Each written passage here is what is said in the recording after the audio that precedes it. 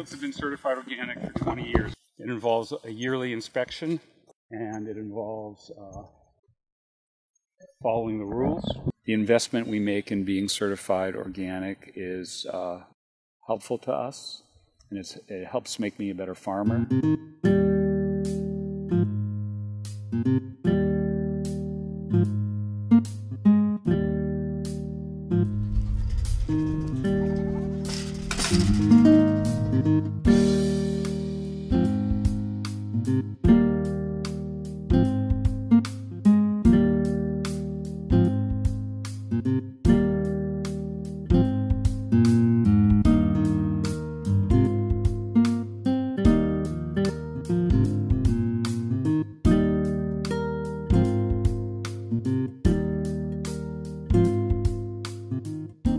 We do not use the organic label.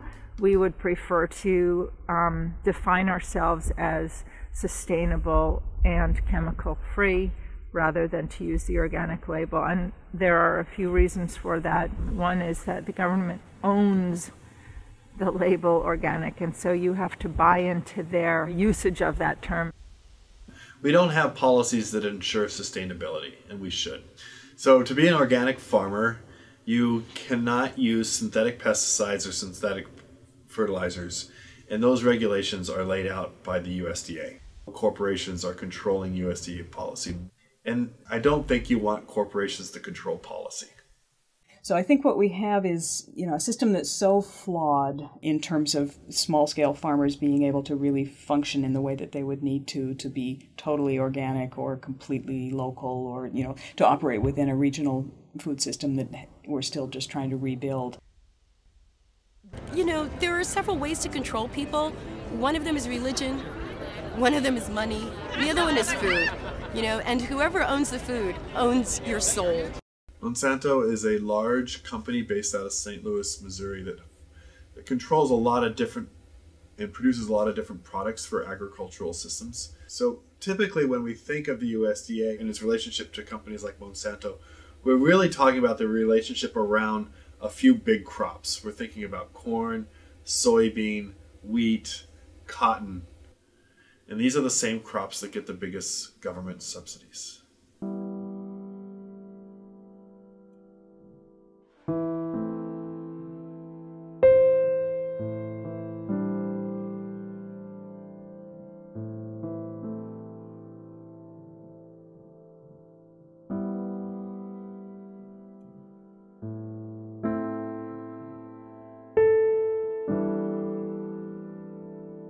I really find it kind of sick that we're watching people like Michael Taylor come in and work in government functions that are supposed to be protecting us from harm.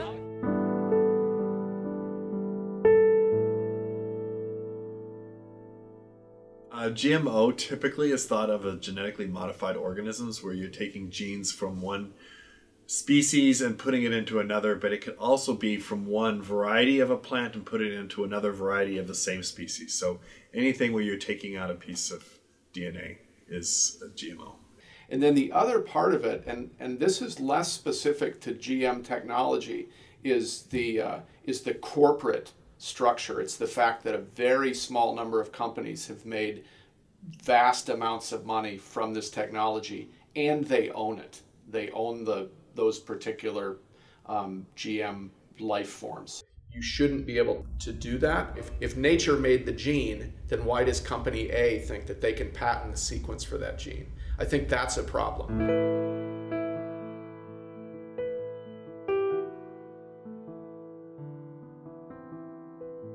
I think we have a serious problem in big agricultural business in this country, with the largest corporations such as Monsanto monopolizing the genetics of seeds and crops. People who are planting crops and farming the land have the right to save seeds from the crops and replant those seeds. That is very much a part of a lot of sustainable farming operations.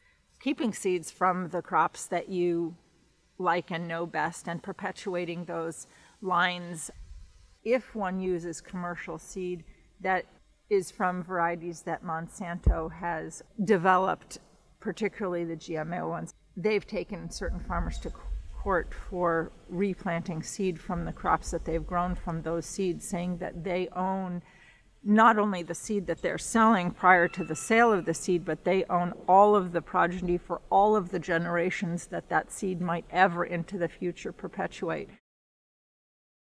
The ability of farmers to save seed from a crop, they would save a small amount of it and then they would plant that the next year. And there's been some widely publicized instances where companies have kind of gone after those farmers. Yeah, I think it's really important for our dollars to reflect our politics, because I believe that our dollars are better vote than what happens in the ballot box. I think the corporate control of the government is so deep and so wide-ranging that if we keep our dollars away from certain products, away from certain companies, we can really affect that company. We can really affect that process in a very direct way. We can starve them to death if we don't give them any money. I want to read a quote from Wendell Berry, the farmer and poet and writer.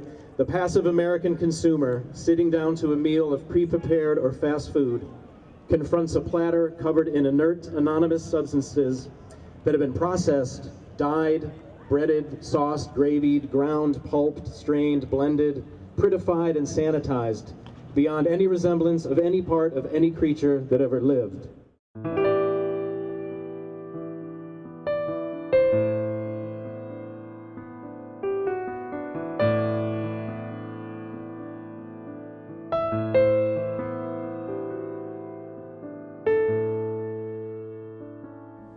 If I have a goat that is showing signs of illness, I feel that it is my responsibility as the manager of that herd and that individual goat to treat it in the best way that I feel that I can, which for me involves using antibiotics when necessary.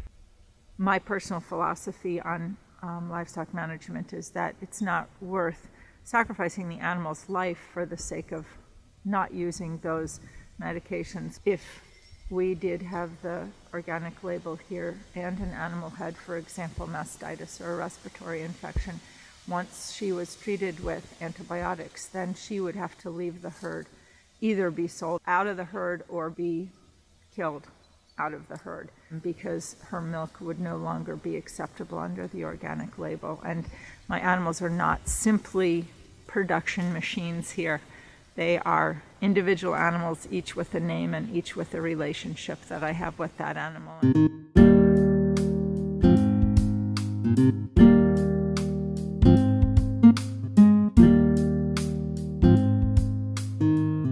If you feed your animals non-organic feed, you can't use that manure to fertilize your fields. And that doesn't seem very sensible or sustainable to us. Our primary source of fertilizer here is, in fact, the animal manure. In fact, the animal manure is probably about as valuable as anything else we get from the animals. Then to think of bringing in some other outside source of nutrients to feed our crops just doesn't really make sense. There is organic livestock feed available. There's a mill in Vermont that makes organic feed. I know people who are using those feeds. They cost literally twice as much as the commercial feeds. And I just cannot afford to feed those feeds. The organic process became a USDA, United States Department of Agriculture program, so that organic would be, the definition of organic would be the same across the states. Of course, that introduced the federal government and the bureaucracy that goes along with it. So some organic growers, some people who decided not to go along with the program and are still good growers and are growing maybe the same way they were growing before, and it could be totally organic, but they can't call it that anymore. We're against Monsanto today, but we're for taking back our food, voting with your fork, and people before corporations. We march against Monsanto, but we're here for a transparent USDA, FDA, and EPA. We march against Monsanto, but we march today for our kids and our future, because that's the most patriotic thing that we can do.